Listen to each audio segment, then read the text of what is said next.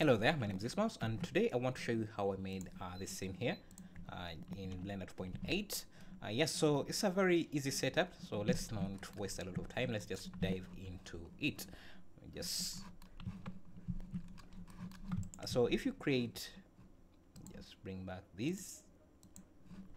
To create this material here, this shader here, you just have to add use whatever shape you want, maybe a cube. I'm just going to use a cube, and if you go to the modifiers, you can add a wire modifier. This will render only the wireframes, but if you want to keep the faces, you just have to uncheck this replace original, so that you have something like this.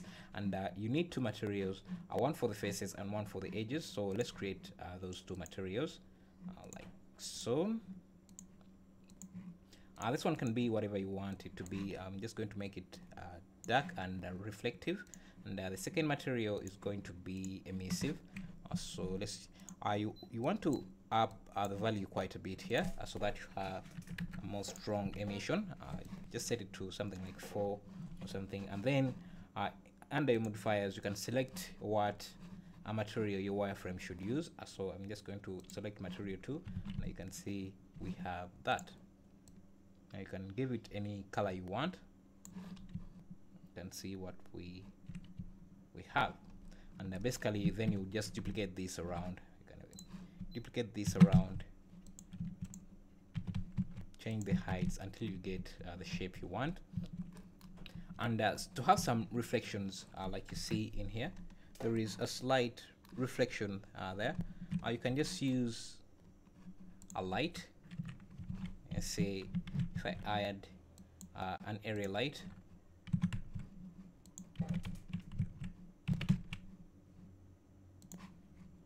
and just scale it up. Just going to use an area light with a type of disk. I can even start seeing the reflection coming up, and if I increase the size,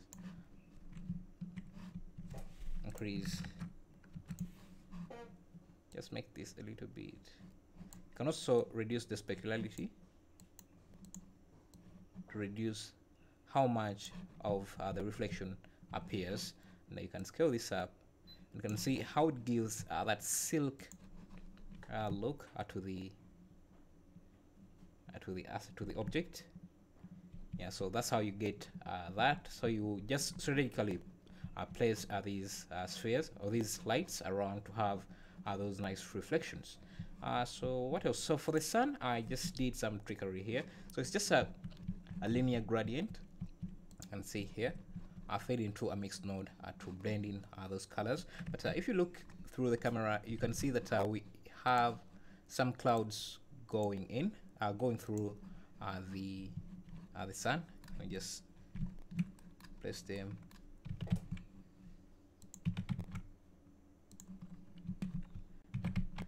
And basically what this is, I just strategically place them. So basically what this is, it's just a plane or a mesh, just like this, and I just delete those vertices so that I have something like this, and then go to the modifiers and add a skin modifier, and then you would subdivide this a few times, and then turn on proportional editing, then scale the middles up and scale the outsides down. Then you would place this in front of the sun disk, which is just a circle mesh, and you can create those cloud effects. So I'm just going to scale this down a bit, something like that, and then you can give it a material of its own, make it a bit darker, and just to control the opacity, you just make sure you turn on alpha blend and then reduce the opacity like that.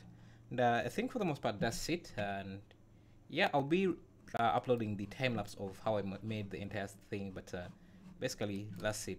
What I also did was added some volumetrics here. So I added this volume, to have that haze in the atmosphere, which is basically a principal principal volume connected to the volume input of the material, and to get that effect. Yes, so if you want to watch the time lapse, I'll be uploading it after this video. So thank you.